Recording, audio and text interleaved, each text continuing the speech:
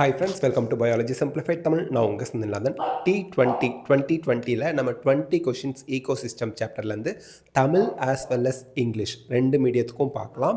So that government schoolல படிக்கக்கூடிய 7.5% reservation ஸ்டூடெண்ட்ஸுக்கும் ஹெல்ப்ஃபுல்லாக இருக்கும். ஓகே, ecosystemல நம்ம ஃபர்ஸ்ட் பார்க்குற question. The ecosystem was coined by சுற்றுச்சூழல் அமைப்பு ecosystem என்ற சொல்லை உருவாக்கியவர் A.G. Tansley அப்படிங்கிற சயின்டிஸ்ட். அதுதான் ஆன்சர்.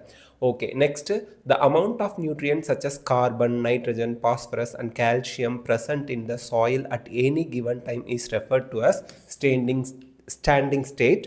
நிலையான நிலை அப்படின்னு சொல்லுவோம். எந்த நிலையிலும் மண்ணில் காணப்படும் கார்பன், நைட்ரஜன், பாஸ்பரஸ், கால்சியம் சத்துக்களின் அளவு நிலையான நிலை அப்படின்னு சொல்லுவோம். இப்போது ஸ்டாண்டிங் கிராப் அப்படின்றது என்ன, நிலையான பயிர் அப்படிங்கிறது என்ன, உயிருள்ள லிவிங் ஆர்கானிசத்தில் இருக்கக்கூடிய ஆர்கானிக் மேட்டர்ஸை நம்ம வந்து ஸ்டாண்டிங் கிராப் அப்படிம்போம். கிளைமேக்ஸ் கம்யூனிட்டி அப்படிங்கிறது என்னென்னா ப்ரைமரி சக்சஷன், செகண்டரி சக்சஷன், அந்த சக்சஷனில் படிச்சிருப்போம். அந்த சக்சஷனில் கடைசியாக ஒரு கிளைமேக்ஸ் ஃபாரஸ்ட் காடு நிலை வரும். அதை தான் நம்ம உச்சநிலை குழுமம் அல்லது கிளைமேக்ஸ் கம்யூனிட்டின்னு சொல்லுவோம். ஸோ இப்போ வந்து நைட்ரஜன், பாஸ்பரஸ், கால்சியம், கார்பன் இதெல்லாம் சாயிலில் இருக்கு இல்லையா, அதை வந்து நம்ம ஸ்டாண்டிங் ஸ்டேட் நிலையான நிலை அப்படின்னு சொல்லுவோம்.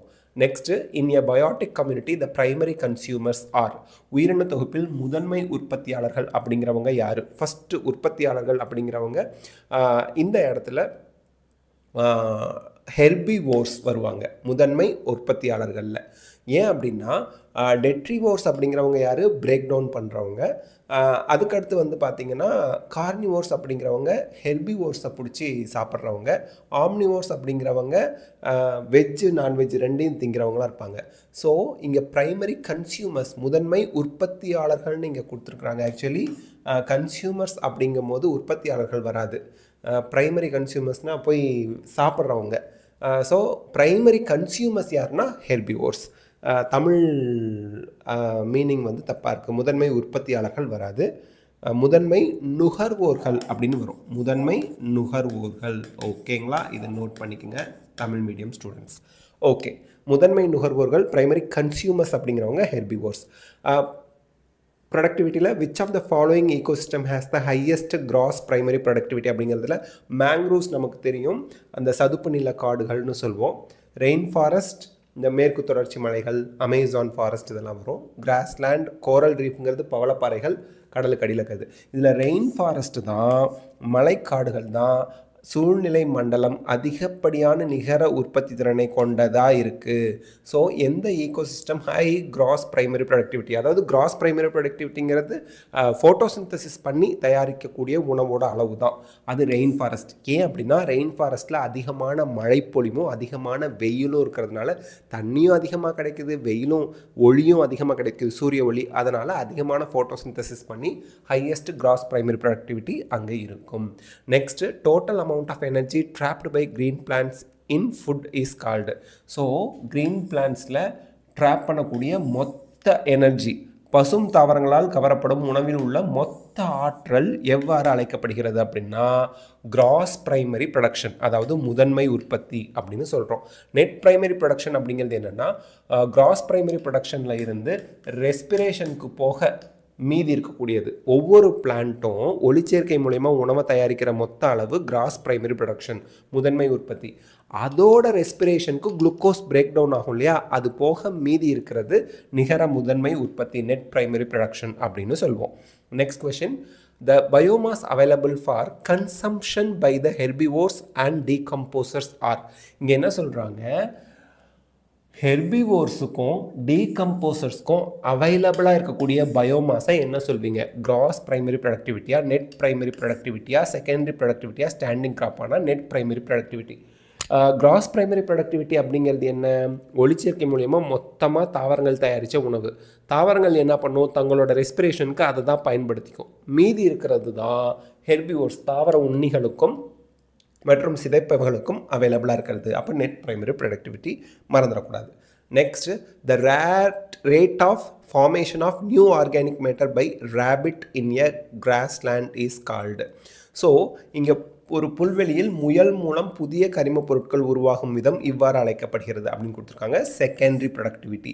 ஏன் இது செகண்டரி ப்ரொடக்டிவிட்டி அப்படிங்கிறோம்னா, ஒளிச்சேர்க்கை மூலியமாக தயாரிக்கிறது தான் பிரைமரி ப்ரொடக்டிவிட்டி. அந்த ஒளிச்சேர்க்கை மூலியமாக உணவு தயாரிக்கிறது பிளான்ட், தாவரங்கள் மட்டும்தான். தாவர உண்ணிகளாக இருக்கவங்க செகண்டரி ப்ரொடக்டிவிட்டியை அவங்க உடம்புல சேர்த்து வைப்பாங்க. யாருக்கு? அடுத்த லெவலில் டிராஃபிக் லெவலில் இருக்கவங்களுக்காக. முயலை யார் சாப்பிடுவா? சிங்கம், புலி, அந்த மாதிரி அவங்களுக்காக உணவை தயாரித்து ரெடி பண்ணி வைக்குது. In relation of gross primary productivity and net primary productivity of an ecosystem, which one of the following statement is correct? அதாவது ஒரு சூழ்நிலை மண்டலத்தில் மொத்த முதல்நிலை உற்பத்தி திறன் மற்றும் நிகர முதல் நிலை உற்பத்தி திறன் ஆகியவை தொடர்புடைய கீழ்கண்ட கூற்றுகளில் சரியானது எதுன்னு கொடுத்துருக்காங்க. டைரெக்டாக ஆன்சர் சொல்லிடுறேன். இது gross primary productivity is always more than net primary productivity. அதாவது மொத்த முதல்நிலை உற்பத்தி திறன் எப்போதும் நிகர முதல்நிலை உற்பத்தி திறனை விட அதிகமாக உள்ளது.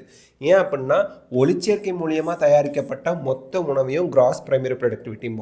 அதில் தாவரங்கள் ரெஸ்பிரேஷனுக்கு யூஸ் பண்ணது போக மீதி இருக்கிறத நெட் பிரைமரி ப்ரொடக்டிவிட்டி. அப்போ இதை விட இது குறைவாக தான் இருக்கும். மீதியெல்லாம் ஆன்சராக வர வாய்ப்புகள் இல்லை. அதற்கடுத்து in the equation GPP minus R, gross primary productivity minus R is equal to net primary productivity. இந்த Rங்கிறது எதை ரெப்ரசன்ட் பண்ணுதுன்னா ரெஸ்பிரேஷன் லாஸ். ரெஸ்பிரேஷனுக்காக எவ்வளோ அது இழந்தது அதை gross primary productivityலேருந்து மைனஸ் பண்ணிங்கன்னா net primary productivity கிடைக்கும். ஓகேங்களா? ஸோ சுவாச இழப்பு R அப்படிங்கிறது தமிழில் சுவாச இழப்பு. நெக்ஸ்ட் கொஷின் பார்க்கலாம். The breakdown of detritus into smaller particles by earthworm is a process called. earthworm என்ன பண்ணுது? detritusனா மக்கி போயிட்டு இருக்கக்கூடிய அந்த பொருட்களை அது பிரேக் டவுன் பண்ணி குட்டி குட்டி பார்ட்டிகல்ஸாக பிரேக் டவுன் பண்ணி போடுது. மண்புழுவால் சிறிய துகள்களாக சிதைக்கப்படுகின்ற செயல்முறையை ஃப்ராக்மெண்டேஷன் அப்படின்னு சொல்லுவோம். கெட்டபாலிசம் அப்படிங்கிறது என்ன? மெட்டபாலிக் ஆக்டிவிட்டியில் பிரேக் டவுன் ப்ராசஸை கெட்டபாலிசம் அப்படிம்போது லிவிங் ஆர்கானிசத்தில் நடக்குது. ஹியூமிஃபிகேஷன் என்ன? மைக்ரோ ஆர்கானிசத்தோட உதவியோட டார்க் கலரில் ஸ்டேபிளாக ஒரு நிலையாக இருக்கக்கூடிய ஒரு அடற்கருப்பு நிறமுள்ள ஒரு பொருளாக, அதாவது ஆர்கானிக் மேட்டரை பிரேக் டவுன் பண்ணி வரக்கூடியது. அதில் மைக்ரோ ஆர்கானிசம் இன்வால்வ் ஆகும். அந்த மாதிரி உருவாகிறது ஹியூமஸ் அப்படின்னு சொல்லுவோம். அது ஹியூமிஃபிகேஷன். மினரலைசேஷன் அப்படிங்கிறது என்ன? ஆர்கானிக் மெட்டீரியல் பிரேக் டவுன் ஆகி இன்ஆர்கானிக் காம்பவுண்ட்ஸாக மாறினா அதை மினரலைசேஷன் அப்படிம்போம். அப்போ எர்த்வார்ம்னு வந்துட்டாலே துண்டாதல் அல்லது ஃப்ராக்மெண்டேஷன் இங்கிலீஷில் ஞாபகம் வச்சுங்க. The slow rate of decomposition of fallen logs in nature is due to their. இயற்கையில் விழுந்த மரக்கட்டைகளின் சிதைவின் மெதுவான விகிதம். ஏன் அங்கே ஸ்லோவாக சிதைவடையுது மரக்கட்டை, டீகம்போஸ் ஆகுது அப்படின்னா அதை சுற்றி இருக்கக்கூடிய காற்றில்லா சூழல், எனரோபிக் என்விரான்மெண்ட். ஏன்னா ஏரோபிக் கண்டிஷன் ஆக்சிஜன் அதிகமாக இருந்தால் அந்த சிதைவடைகிறது டீகம்போசிஷன் ரேட் ஃபாஸ்ட்டாக இருக்கும். எனரோபிக் கண்டிஷனாக இருந்தால் சிதைவடைகிறது அந்த டீகம்போசிஷன் ரேட் ரொம்ப குறைவாக இருக்கும். மீதி எல்லாம் ஆன்சர் வர வாய்ப்புகள் இல்லை. Okay, if we completely remove the decomposers from an ecosystem. ஒரு ஈகோசிஸ்டத்துலேருந்து பாக்டீரியா ஃபங்கை தான் டீகம்போசர்ஸ்னு சொல்லுவோம். பாக்டீரியா ஃபங்கையை கம்ப்ளீட்டாக நீக்கிடுறீங்க. It's functioning will adversely affected by. ஒரு சூழல் மண்டலத்திலிருந்து அனைத்து சிதைப்பான்களையும் நீக்கிவிட்டால், பாக்டீரியா ஃபங்கையை நீக்கிட்டிங்கன்னா அதன் செயல்பாடுகள் மோசமாக பாதிக்கப்படும். ஏனென்றால் இங்கே வந்து பார்த்தீங்கன்னா mineral movement will be blocked. ஏன்னா ஆர்கானிக் மேட்டர்லேருந்து இன்ஆர்கானிக் காம்பவுண்டாக மாற்றுறது அந்த மினரலைசேஷன். இதுக்கெல்லாமே நமக்கு வந்து என்ன வேணும்? பாக்டீரியாவும் ஃபங்கையும் வேணும். அப்போ அது இல்லைன்னா மினரல் மூவ்மெண்ட் வந்து பிளாக் ஆகிடும். ஓகே, நெக்ஸ்ட்டு எனர்ஜி ஃப்ளோவில் பார்க்கலாம். Percentage energy transfer to higher traffic level. இப்போ T1 இருக்குது, T2 இருக்குது, T3 இருக்குது, T4 இருக்குன்னா T1லேருந்து T2க்கு, T2லேருந்து T3க்கு, T3லேருந்து T4க்கு எவ்வளவு எனர்ஜி வந்து ட்ரான்ஸ்ஃபர் ஆகுது அப்படின்னா 10% எனர்ஜி. இதை 10% லா அப்படின்னு சொல்லுவோம். 10%. ஓகே, உணவு சங்கிலியில் ஆற்றல் சதவீதம் உயர்நிலைக்கு மாற்றப்படும் அளவு 10%, 10%. If 20 joules of energy is trapped at producer level, producer levelனா plant levelல 20% of joules வந்து trap ஆகுது. Then how much energy will be available to peacock as food in the following chain? So plant firstல இருக்கு T1ல, mice T2ல இருக்கு, snake T3ல இருக்கு. யூஸ்வலாக eagle தான் T4ல வரணும். இவங்க கொஷினில் பீகாக் T4ல கொடுத்துருக்காங்க. கொஷின் படி நம்ம கேல்குலேட் பண்ணி ஆன்சர் போட்டுற வேண்டியதான் இந்த மாதிரி கொஷின் வந்தால். ஸோ T1 பிளான்ட்டுக்கு எவ்வளோ சொல்லியிருக்காங்க 20 ஜூல்ஸ். இதில் 10% எவ்வளோ 2 ஜூல்ஸ். இதில் 10% எவ்வளோ 0.2 ஜூல்ஸ். இதில் 10% 0.02 ஜூல்ஸ். அப்போது ஆன்சர் 0.02 ஜூல்ஸ் தான் ஆன்சராக வரும். ஒருவேளை இங்கே 200ன்னு கொடுத்தா 222.2 அப்படின்னு வரும். இங்கே ஃபஸ்ட்டில் எவ்வளோ கொடுத்துருக்காங்களோ அதுலேருந்து 10%, இதுலேருந்து 10%, இதுலேருந்து 10% அடுத்தடுத்த லெவலுக்கு போகும்னு சொல்லணும். ஸோ இவங்க கொடுத்துருக்க கொஷினுக்கு 0.02 ஜூல்ஸ் தான் ஆன்சர் வரும். ஓகேங்க. நெக்ஸ்ட் கொஷின் பார்க்கலாம். Which of the following statement is not correct அப்படின்னு கொடுத்துருக்காங்க. Pyramid of biomass in C is generally upright.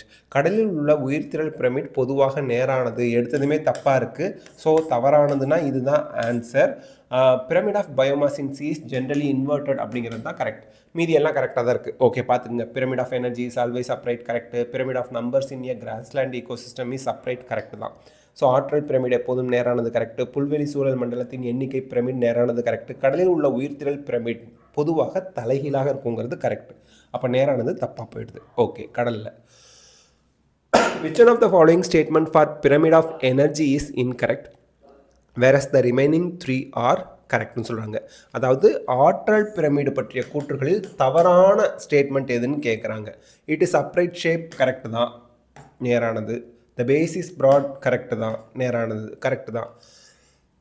It shows energy content of different traffic levels of organism correct தான். Pyramid தலைகீழானதுங்கிறது தான் தப்பு. அப்போ இதுதான் ஆன்சர். தவறான statement தான் ஆன்சராக கேட்குறாங்க. Okay. Next, given below is one of the type of ecological pyramids this type represents. அதாவது இந்த டயக்ராம் இங்கே ஒன்று வந்திருக்கும். அந்த டயக்ராம் நம்ம இந்த ஸ்லைட்ஸில் கொடுக்க மறந்துட்டோம். இந்த மாதிரி இருக்குது. ஓகேங்களா. இது இந்த நாளில் எதுக்கு பொருந்தும்? ஸ்பிண்டில் ஷேப்பில் இருக்கா, இர்ரெகுலர் ஷேப்பில் ஸ்பிண்டில் ஷேப்பில் இருக்குங்களா? Okay. Pyramid of numbers in grassland இது குறிக்குதா? இல்லை, அது வந்து அப்ரைட்டாக இருக்கும். Pyramid of biomass in Fallot land இருக்கா? இல்லை. பிரமிட் ஆஃப் பயோமாஸ் இன் லேக் இதுதான் ஆன்சர். அதாவது உயிர்த்திரள் பிரமிடு ஏரியில் இந்த மாதிரி இருக்கும். ஓகேங்களா. எனர்ஜி பிரமிட் இன் ஸ்ப்ரிங் இது வராது. ஸோ இவங்க இந்த மாதிரி டயக்ராம் கொடுத்தா லேக். அதே போல் ட்ரீ ஈகோசிஸ்டம், ஒரு மரத்துக்கு சொன்னாலும் இந்த ஸ்பிண்டில் ஷேப் வரும். ஓகேங்க. ட்ரீ ஈகோசிஸ்டம்னு சொல்லுவோம் இல்லையா, அதான். Next, pyramid of number in bond ecosystem is. பாண்டை பொறுத்த வரைக்கும் உங்களுக்கு எப்படி இருக்கும்? நம்பர் அப்படின்னு சொல்லிட்டாங்க. Pyramid of number in bond ecosystem. Number அப்படின்னாலே நேரானதை தான் குறிக்கும். ஃபைட்டோ பிளாங்டான் ஜாஸ்தியாக இருக்கும், அதுக்கப்புறம் ஜூ பிளாங்டான், அதுக்கப்புறம் ஸ்மால் ஃபிஷ்ஷு, அப்புறம் லார்ஜ் ஃபிஷ். இந்த மாதிரி நம்பர்னு வரும்போது அப்ரைட்டாக இருக்கும், நேரானதாக இருக்கும். அடுத்து, pyramid of number deals with the number of species in an area. ஒரு ஏரியாவில் இருக்க சிற்றினத்தை குறிக்குதா? இல்லை. இண்டிவிஜுவல்ஸ் இன் எ கம்யூனிட்டி, அதாவது ஒரு கூட்டத்தில் காணப்படும் தனி உயிரினத்தை குறிக்குதா? இல்லை. இண்டிவிஜுவல்ஸ் இன் டிராஃபிக் லெவல் இதுதான் கரெக்ட். ஒரு குறிப்பிட்ட ஆற்றல் மட்டத்தில் காணப்படும் தனி உயிரினம். ஒவ்வொரு டிராஃபிக் லெவல்லையும் எத்தனை உயிரினங்கள் இருக்குது அப்படின்னு சொல்கிறது தான் பிரமிட் ஆஃப் நம்பர். ஓகேங்களா. ஸோ இதுதான் சி ஆப்ஷன் தான் correct. Next question, which one of the following types of organism occupy more than one trophic level in a pond ecosystem? Pond ecosystem னு கொடுத்துட்டாங்க. Zoo பிளாங்டான்ங்கிறது primary consumer, ஃபைட்டோபிளாங்டான்ங்கிறது producer, ஃப்ராகுங்கிறது bond ஈகோசிஸ்டத்துக்கு மட்டும் பொருந்துறது கிடையாது. நீரிலும் வாழும், நிலத்திலும் வாழும், கிணற்றிலும் வாழும், ஏரியிலும் வாழும். ஸோ அதனால் ஃப்ராக் இல்லை, ஃபிஷ் தான். ஃபிஷ் வந்து ஃபைட்டோபிளாங்டானையும் சாப்பிடும், ஜூ பிளாங்டானையும் சாப்பிடும், ப்ரொடியூசர்ஸையும் சாப்பிடும், ப்ரைமரி கன்சியூமரையும் சாப்பிடும். அப்போ T2 T3 எதில் வேணால் வைக்கலாம். ஓகேங்க. அப்போது ஃபிஷ் தான் இதுக்கான ஆன்சர். ஸோ இந்த வீடியோவில் நம்ம ஒரு 20 கொஷின்ஸ் ஈகோசிஸ்டத்துலேருந்து பார்த்துருக்கோம். அடுத்த T20 வீடியோவில் ஒரு 20 கொஷின்ஸ் வித் தமிழ் டிரான்ஸ்லேஷனோட பார்க்கலாம்.